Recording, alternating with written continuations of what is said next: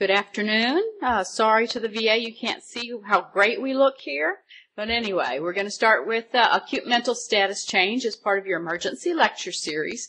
I am not a neurologist. That's an upfront caveat. I'll even tell you neurology is probably one of my weaker subjects, but this is something that will occur over and over again on medicine service. So this is to give you an approach to the patient who presents with altered mental status, acute altered mental status.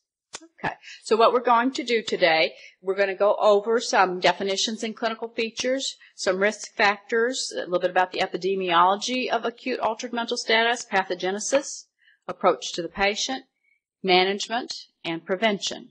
And as I mentioned to the audience here, I don't have the slideshow that I wanted to present to you, so I'm going to try and remember as best as possible. So one place I want to start right now is with a case that I actually had several years ago.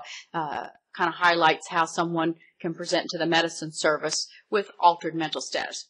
I had an 82-year-old gentleman. He had come in from Phoenix on the bus because it was Derby week, and he hadn't missed a Derby in decades. So he had come in, and while he was still at the bus station here in town, he lost consciousness.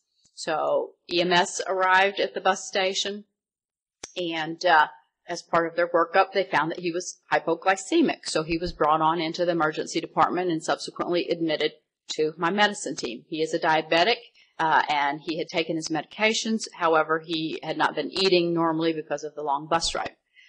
Well, while he was in this hospital, as part of his early workup, we did the usual customary labs, and we found out he had an in-STEMI infarction, so non-ST elevation MI. Because of that and his risk factors, we consulted cardiology, and he went to the cath lab.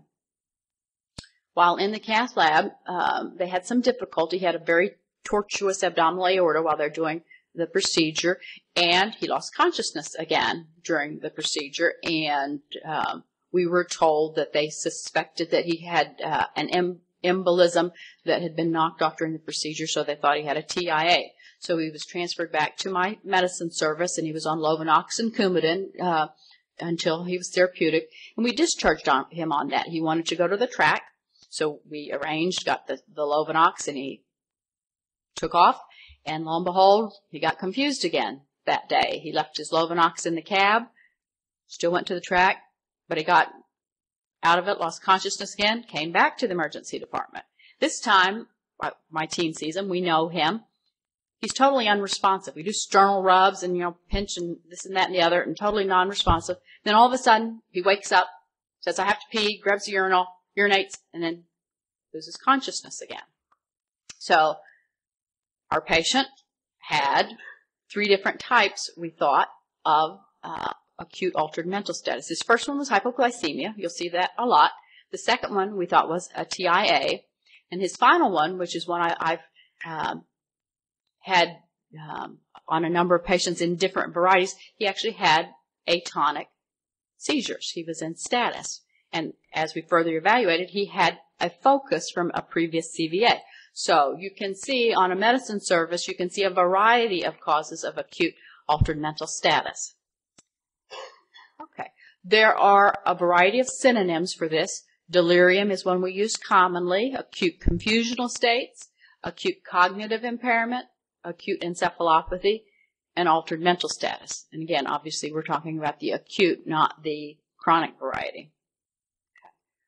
So how do we categorize our level of alertness when we're trying to tease out someone's consciousness? Well, obviously, if the patient is alert, they are awake and aware of their surroundings, and they are able to respond to those surroundings, preferably external stimuli. A little bit lower level of alertness is the lethargic individual. They can be aroused by, not really vigorous, but moderate stimulation. And if you quit stimulating them, they drift back to sleep. The obtunded individual is more depressed. It's a deeper degree of depression. And they won't completely arouse, even though you can get them to awaken their eyes and maybe talk, mumble a little bit, but they really are not surfacing to a full level of alertness. The next deep level is stupor, or also a semi-conscious, semi-comatose level. And these individuals require vigorous and repeated stimulation to arouse them, but they don't truly awake and respond, and they will immediately lapse back into that unresponsive state without vigorous stimulation.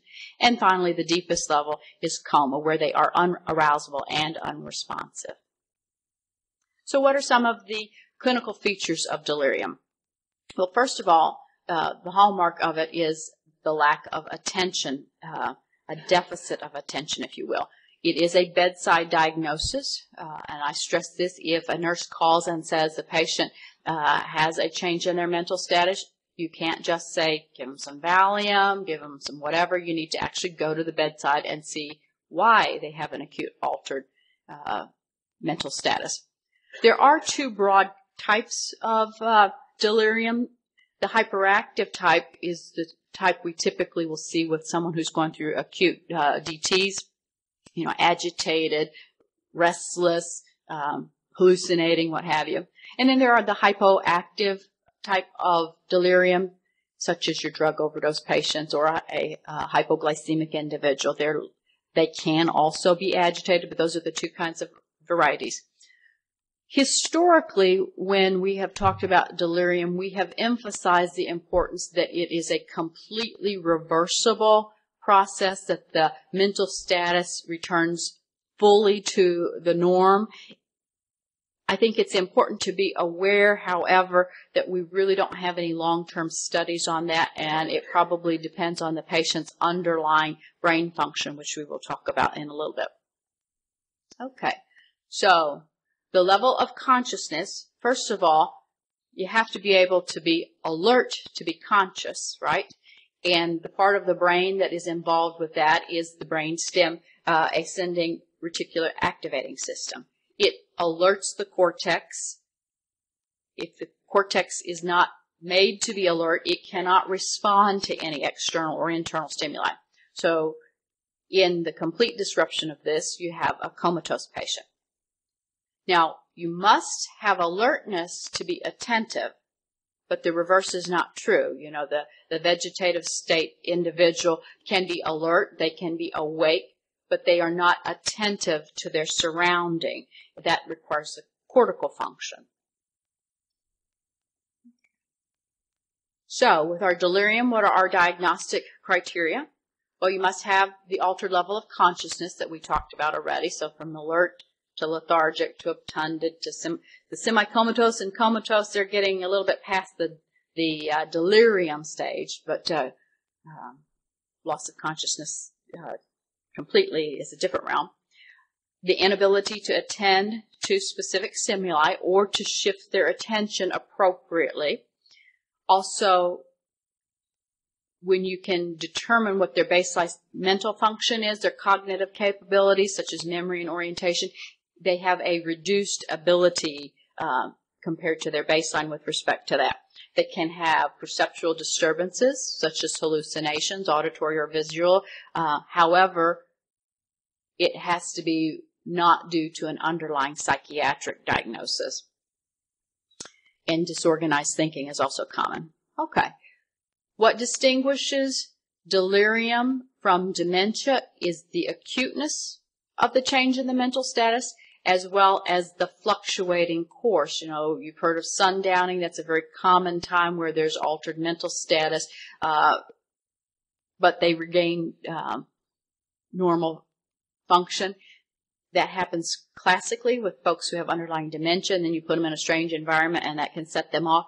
But the key is it fluctuates. They can arouse and appear to be normalizing, and then they get depressed cognitive status again.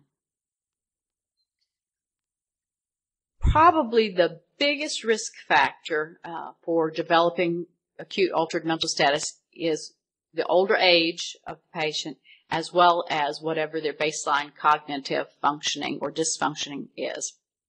And it actually develops in as many as 50% of older folks who have an underlying cognitive abnormality when they're hospitalized. And more than 2/3 of the case of delirium occur in folks who have underlying dementia. So when I talk about, they used to emphasize the importance of reversibility, that's true within certain limits. The underlying cognitive dysfunction will not improve. Other factors that predispose an individual to developing delirium is sensory deprivation. How often does somebody come into the hospital, they don't have their hearing aid, they don't have their glasses, so they cannot perceive things normally, so that increases their risk. We tie them down, they're immobile from either a fracture, hip fracture, they classically can get delirium. They may have underlying malnutrition or other illnesses that make it more likely that they develop delirium. We do things to patients that increase their likelihood of developing an acute altered mental status. Bladder catheterization, that not only ties them down, it increases their risk for urinary tract infections, which we know can cause acute delirium. Physical restraints will do that. Sleep deprivation is very common in the hospital. You know how noisy it is out in the hallways, and someone comes in and wakes them up every 2 hours, and that disturbs the underlying brain function. And very important, addition of medications, and 3 or more medications is a definite increase. Certain surgical procedures have higher risk than others. Cardiopulmonary bypass is one that is particularly high. Some of those folks may actually have emboli during the procedure and could have some underlying undiagnosed new cerebral infarction. Okay. And either inadequate or excessive treatment of pain is a risk. Okay. Why is this important for you all to know about acute altered mental status? Well, there's a variety of reasons, but we don't recognize, I think, how bad of a prognostic factor acute delirium is. It increases the risk of complications during the hospitalization. It increases the risk that the individual is going to end up institutionalized in a nursing home. And actually, it increases the risk of death. They have as high a rate of death from a diagnosis of delirium in the hospital as if they had been septic. So about 30 to 40%, well, not 30, 40, 20 to 30% chance of mortality with that. And I've already gone over the risk factors, including their advanced age and underlying dementia. Medications are implicated in 30 to 40% of the cases. People who've rounded with me always know if you can't explain something, run the drug list, and it frequently will be the culprit of whatever is going on that you can't explain.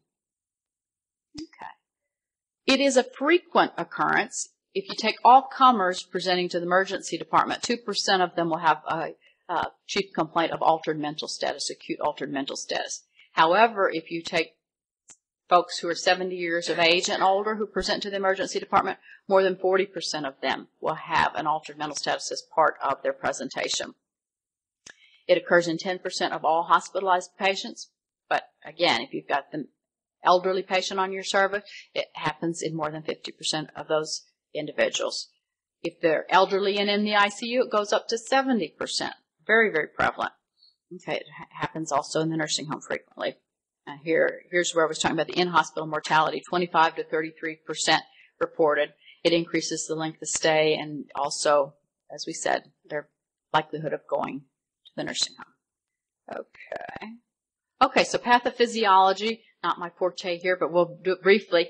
Primary brain injury or disease is not the common presenting factor for this, but it can be. Secondary brain injuries, otherwise known as encephalopathies, are frequent causes, and it is felt to be related to deficiencies of acetylcholine in the brain and the neurotransmitters, and there are a number of anticholinergic medications that precipitate that. So that's a class of medications to be aware of. Increases in dopamine also are felt in some studies to be contributing as risk factors. So what do? You've got your patient that is presenting in the ER, or in the hospital, in the ICU. You need to know how to first approach the patient. Especially if you're starting out in the emergency department, you need to establish quickly things that are eminently risky, and then what things need immediate intervention, then go back and take additional history and additional physical exam as time permits and as the patient's status warrants. So first, you need to establish, as always, ABCs, stable vital signs. Often you want to administer urgent therapy for potentially reversible causes. Common examples, thiamine. My patient who's hypoglycemic, you give them glucose. If you think they're a narcotic overdose, you'll give them naloxone. If they're a benzodiazepine overdose, you'll give them flumazenil, kind of as a diagnostic test. Remember, it won't be treatment. It's just to see what's going on. Those folks who cannot protect their airway or are hypoventilating will need to be intubated. If there's any chance that they have sustained trauma to their cervical spine, part of the early protocol is that their cervical spine needs to be stabilized until we have established that. Then you'll get additional history, and we'll do that's related to what you think's going on, and primary survey and neuro exam. Okay, so some of the things that you need to be thinking about early. Do they have any reason that they would have elevated intracranial pressure? You know, you suspect a bleed or a tumor. You'll go down that pathway. Do they have signs or symptoms that make you think that they have a CNS infection? Obviously, if you think that, they need urgent antibiotics and lumbar puncture once it's safe to do so. Myocardial infarction can present. Hypertensive encephalopathy, status epilepticus, acute ischemic stroke, subarachnoid hemorrhage, organ failure, liver, kidney, heart failure, pulmonary failure, and one of our favorite, most common that we get admitted all the time are toxic ingestions as well as withdrawal. If we didn't have alcohol withdrawal, I think we would have a third as many patients admitted. But anyway, so those are things that you need to think about early, and that will then direct your next diagnostic tests and next therapies.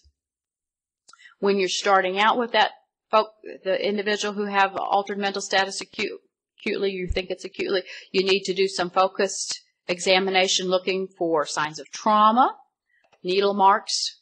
That would give you a hint whether perhaps it's a heroin overdose. Do they have any stigmata such as liver signs or signs of infective or embolic phenomenon?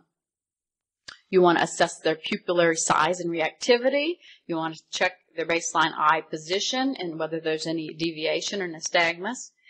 When appropriate, you'll test for their oculocephalic reflex after you make sure that their neck is stable. Altered mental status patients, we should be performing a Glasgow-Coma scale on them so that we have a baseline and we can monitor whether it is improving or deteriorating.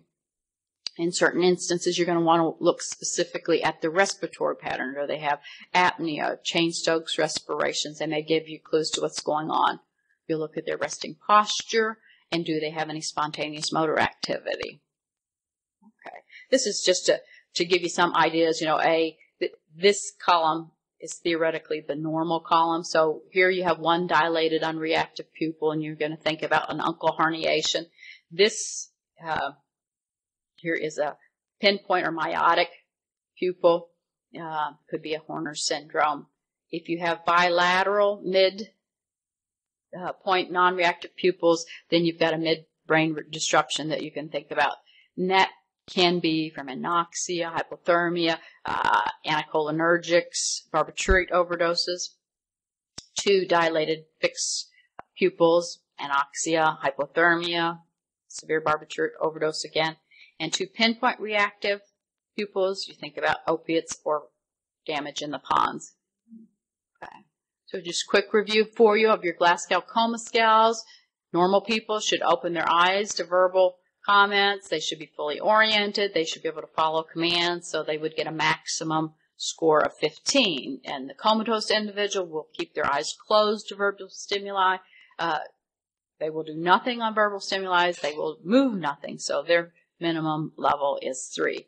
So you can see the increasing degree of response needed, verbal stimuli noxious, and then their degree of orientation, whether they follow command, localized pain, withdrawal, etc. So here's a decorticate posture, which is a midbrain finding. Here's decerebrate, which is the pons, and a flaccid, no motor movement at all, is consistent with the lower pons and lower, including the spinal cord.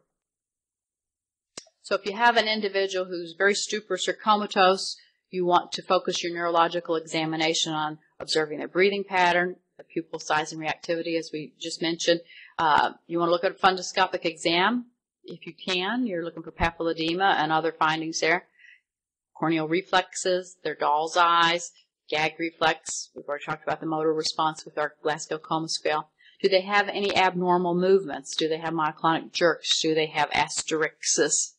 You want to check for reflexes, including deep tendon reflexes, as well as pathologic reflexes such as the Babinski. My key point here with the vestibulo-ocular reflexes is, first and foremost, don't test them if they have cervical spine problems. An abnormal response such to cold caloric suggests a brainstem finding. We're usually going to have neurology on board with this, but so there are a few things that I wanted to mention.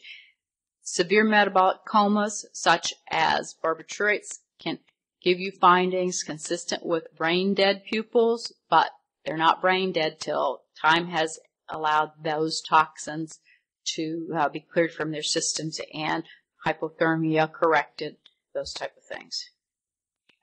So, what are some of the early things that you do? Obviously, you need a comprehensive metabolic panel. You get your electrolytes, including your calcium, magnesium, and phosphorus. You get your CBC because that's going to give you some hints if they're infected. Are they thrombocytopenic? Could they have had a head bleed? You don't do this on everybody, but you get a good sense. Do they have something that's concerning for infection? Do you do blood cultures, urine cultures, chest x-rays, that sort of stuff?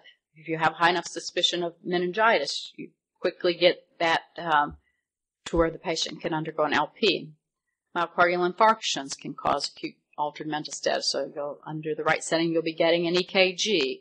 Blood gases, carbon monoxide poisoning. We have several of those every year, especially if people are using their generators or they're using some alternative heat in their house.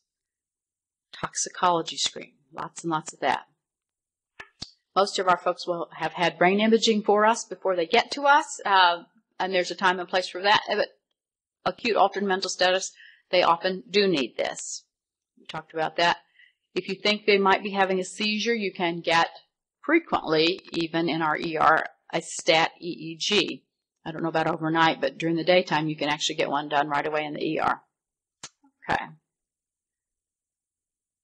The differential diagnosis for acute altered mental status is humongous.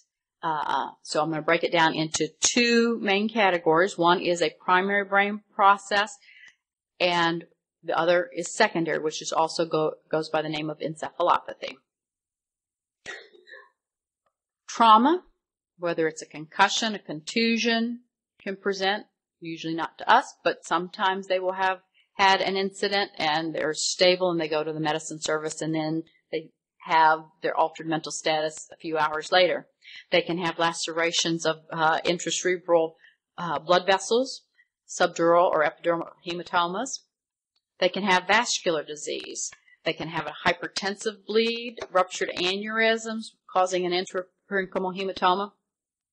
They can have an arteriovenous malformation that has bled, a bleeding disorder, subarachnoid hemorrhages from ruptured aneurysms, AVMs, or secondary to trauma.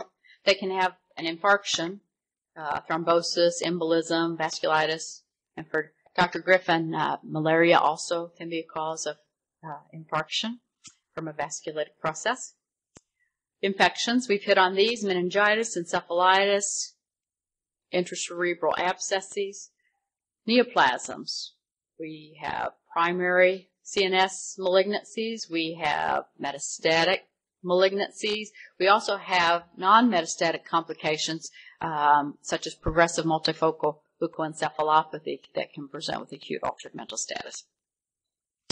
Seizures are actually something that I think we have less experience with. Partial complex and atonic seizures are frequently missed in my experience. We had a patient a couple months ago who had been in the intensive care unit several times, and she'd been found to have, she developed acute respiratory failure. And I think Dr. Knight had her go to the unit on one of those occasions, and he said something, you didn't write it, but you said something that I think she had a seizure. Well, it turns out she was back on my service the first time I'd seen her, and she was doing really strange things. She would answer questions very bizarrely, and she'd hold her arm up like just holding it up, and you'd try to get her to move it, and it would just move a little bit, and she would have a little bit strange lip motions, but she could still converse with you, just not appropriately. I said, I think she's having seizures. We got the stat EEG. Yeah, Neil was with us on that. And the resident actually read the EEG, and he said it was consistent with seizures. And before the attending who read it said no, Neil gave the patient lorazepam. And lo and behold, the altered mental status corrected. So this is something that can present in all kinds of weird different ways, but it is not that infrequent. So keep that in mind. Toxicities, everybody gets heavy metal toxicities if we can't explain things, but it's very uncommon. Carbon monoxide we've already talked about. Drugs we've talked about. Alcohols of all different kinds. Hypoxic encephalopathies can be due to organ failure such as severe heart failure. It can occur with COPD decompensation. You can also get CO2 narcosis as a cause when we are aggressively treating their hypoxemia. And hypertensive encephalopathy actually is a hypoxic encephalopathy. Metabolic, you name it, it'll happen. Any system, the endocrine system, hypoglycemia, so low blood sugars, the varieties of hyperglycemia, be it DKA or a hyperglycemic non-ketotic hyperosmolar state, renal failure, electrolytes, hyponatremia, hypercalcemia, hypocalcemia, mixed edema, coma can be fun and interesting. We have lots of experience with hepatic encephalopathy. I had a YouTube version showing you all the liver flap. I think one of the things that's helpful for you to distinguish, you can't always tell, is it a tremor or is it asterixis? One of our neurology folks taught me in the past, tremor is actually a contraction. So, you think about the motion as a jerking because the muscle has contracted. In contrast, asterixis is actually a loss of motor tone. So when you tell them to hold their hands up in the stop sign, it's when the flap part, the dropping part, the loss of the motor tone is what asterixis is. So that kind of distinguishes it. And the case I had where the neurology folk taught me, we had a young woman with renal failure who was on high-dose Neurontin. And lo and behold, that can cause encephalopathy and can cause asterixis. And I had consulted them for this new, quote, tremor that I saw of her arm, but it in fact was asterixis. So I learned something. Okay. There are physical causes. Heat stroke can be one, and this recent summer has been a big time for that. Hypothermia in the wintertime. Deficiency states, thiamine you need to think about. With our Wernicke's encephalopathy folks, we think of with alcoholic folks all the time. Nystagmus, their extraocular movements are limited. They have ataxia if we get them up and they're confused. So we start out with patients presenting with altered mental status, so the ER usually. Like we said, assess their ABCs, you immobilize the cervical spine if they have any history of trauma. You want to secure their airway if it's necessary. We talked about this. If you suspect Wernicke's, give them thiamine before they get glucose. Yes, so we want to give them the thiamine before they get their glucose because if the other direction, it can worsen their symptoms. Other empiric treatment, if we think opioids, as we said before, you give them naloxone. You do the whole big workup depending on what you have found, including the full electrolytes, urine looking for urinary tract infection, chest x-rays for just heart failure, pneumonia, anything else there, blood cultures. And when you get your basics initial started, then you'll go back and do more extensive history. These folks do get a CAT scan. If it is negative, then you need to think about infectious causes. You need to think about the electrolyte, metabolic problems. Lastly, because it is a diagnosis of exclusion, you want to evaluate for psychiatric conditions. If the CT is negative, but you still think they have had a subarachnoid hemorrhage, they still require a lumbar puncture because you can miss a subarachnoid hemorrhage and then it can acutely worsen. Okay. If they have abnormal CT, they usually get to have neurology and or neurosurgery involved. Looking for strokes, they may be thrombolytic candidates. And if they have increased intracranial pressure, hemorrhage, what have you, they may need drainage, seizure prophylaxis. You guys will spend a fair amount of time in the ICU. Hopefully you're seeing something comparable to this approach, which is routine screening for the ICU patients. And that is done with an agitation sedation scale, such as the Richmond score or the RASS, and then the CAM for confusion assessment method. Normal is an alert, calm patient. The agitated patient goes from restless upwards to combative with a high score of 4. They can become sedated with drowsy down to deep and unarousable response. And the drowsy and light sedation and moderate is, they assess that by their eye contact to verbal stimulation, and physical stimulation is required to assess for the deep and unarousable RASS scoring. So if you have a RASS score of -4 or -5, there is no point in looking for delirium because they are unresponsive, so you stop there. But any individual in the intensive care unit who is a -3 through +4, and then you would go ahead to the delirium assessment method. Okay. So if they have an acute onset of changes, then you want to test their attention span. And one of the ways the nurses can do this is you tell the patient to squeeze your hand on the letter A, and then you can see here it's save a heart, SAVEAHAART.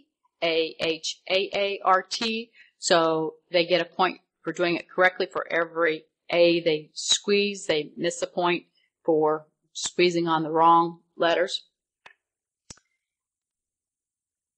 If their score is 0, then you stop, because if the RASS is other than 0, the patient is in fact delirious.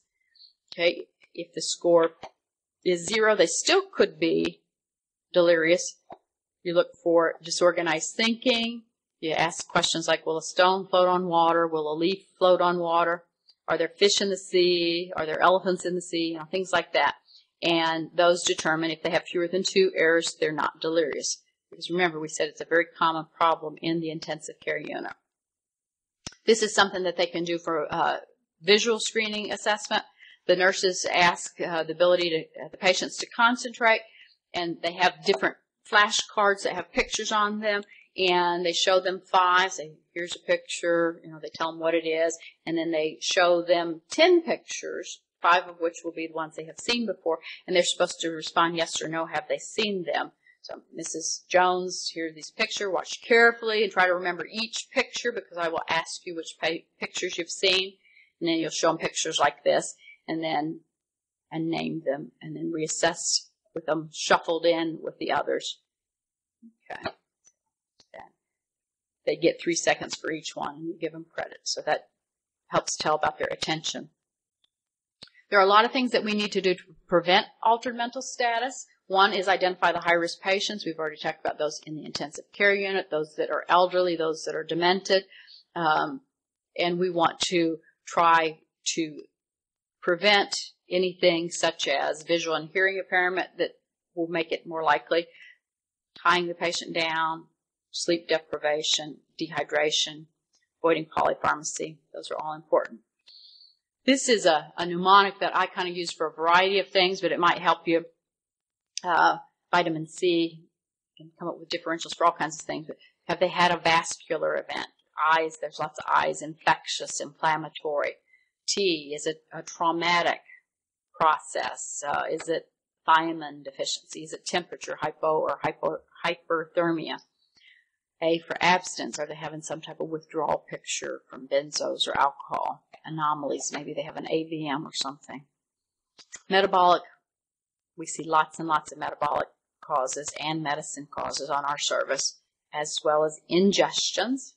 And I've lumped idiopathic here, the psychiatric under that, because we have to rule out our medical causes before we label it as a psychiatric problem. neoplastic, whether it's primary or metastatic or perineoplastic. And I couldn't figure out how to put this in here, so C is for seizures or connective tissue diseases like vasculitis. So that's what I have on this